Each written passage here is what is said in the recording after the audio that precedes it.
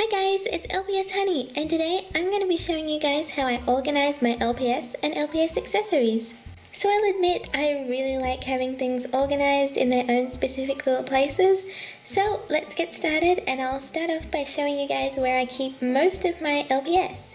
So I have 5 main areas where I store LPS. Now that may seem like a lot to you guys, but like I said, I like to keep things organized in their own little spots. So the first 2 areas are these 2 drawers, and this is a 4-drawer little unit, I guess. And I got this for around $25, I believe, which is a little pricey, so it's not the best cheap option, but if you can afford it, I definitely recommend it because the drawers are really huge. So in this first drawer, this is where I keep all my non-dog and cat LPS. So as you can see, you can fit tons of LPS in here, and there's still like a lot of room left to store more LPS. And I also keep some Ziploc bags in here as well. So the first one is all of my little mini blind bag kind of sized LPS. Then I have all of my teensy LPS. And then lastly, all my sparkle LPS. And the reason I keep them in a bag is because I don't want these sparkles like scraping any of the LPS. So they can fit easily in there as well with the LPS. So it's really good having all that space. And then the second drawer is where I keep majority of my dogs and cats. So I don't have as many dogs and cats as I do non-dogs and cats. So there is a ton of space left in here. But yeah, I also have some foxes in here because I just love foxes and I want to keep them kind of away from the other ones so I just know where they are and I can get to them easily. And I also have another Ziploc bag filled with blind bag sized dogs and cat LPS. So the next area where I keep LPS are these 2 drawers here. Now they're not connected, they actually stack on top of each other and you can take them all apart, which is really handy, especially when you're moving them around. And I think these were around $10 each, maybe 5, I'm not 100% sure. But these are really good because they are really cheap and really easy to put together. And again, you can store a lot of LPS in here.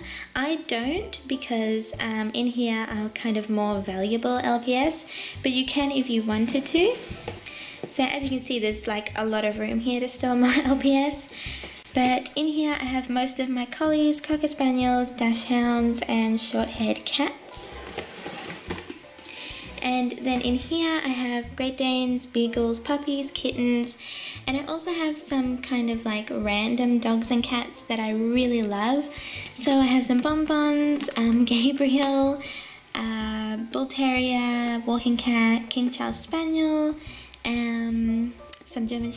Sorry guys, my camera just cut out, but as I was saying, they're just some random dogs and cats that I really love, and I like to access them easier, so I keep a lot of the LPS Love Hurts cast in here, so like Gabriel, and in here I have Naomi, Derek, all that, so I can get to them really easy when I'm making episodes. Then the last main area I store LPS is in here. This is a kind of carry case that you can seal up, and you can find this at hardware stores, very cheap. And what I love about this is that you can keep LPS in their own little individual area, and also these little walls actually come out, so you can make the area bigger or smaller depending on how many LPS you're storing together. So in here I keep a lot of my more rare LPS. So as you can see, I have some of my mystery LPS. I also have 675 and like I can't remember the number, but the Chihuahua, and just LPS that are worth quite a lot of money, either that or I really like them. So like I have my mod panda in here because I love this panda and I've wanted it for years. So now that I have it, I want to keep it kind of separate and safe.